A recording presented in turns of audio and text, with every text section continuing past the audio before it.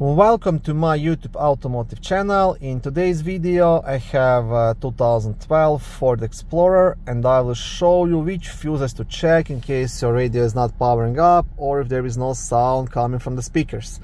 This video will apply to Ford Explorers made from 2011 all the way up to 2015. Okay, now accessing those fuses is not the easiest. You'll have to get your body into quite awkward position. Now, the fuse box will be just under the steering wheel in the upper left corner. Now, my Explorer is missing a cover here. I got it like this from the auction, but you will have like a plastic cover here.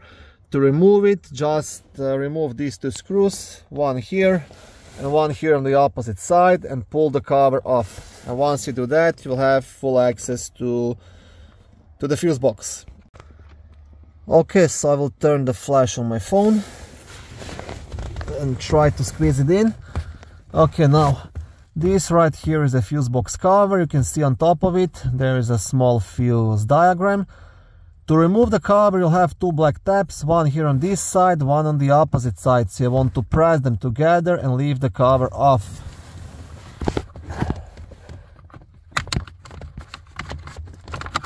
Okay. And once you have it off, on the back side of the cover, right here, there is supposed to be a fuse puller. This car is missing for some reason, but yours will have like a small white fuse puller right here, which you can use to remove any of the fuses. If you don't have it, you can use something like a small pliers or anything that you can find handy. Okay, so I hope I'll be able to squeeze my phone inside enough so you can see it. So first fuse you want to check will be fuse number 5, which is a 20 amp fuse located here, and this is the fuse responsible for power to the amplifier. So you'll be checking this fuse in case there is no sound coming from the speakers. Now fuse number 9 is the second fuse you want to check. It's gonna be just behind this relay. If I can get my phone inside.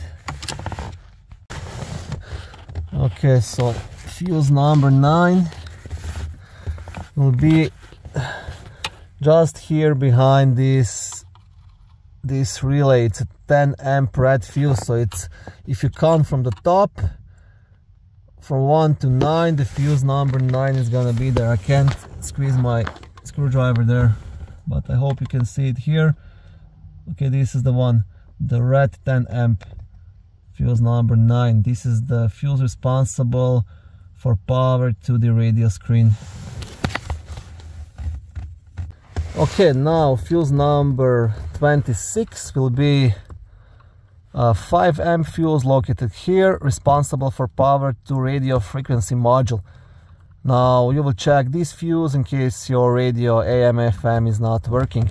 Now the main radio fuse will be fuse number 29, which is down here, a 20 amp fuse responsible for power to the radio itself. Ford Sync module. So this is your main radio fuse. So if your screen is blank, your Ford Sync is not working, your radio is not powering up, anything like this, this is your main radio fuse. Okay, and that's it. Okay, so if all these fuses are good, then you will have to do a bit deeper diagnostics.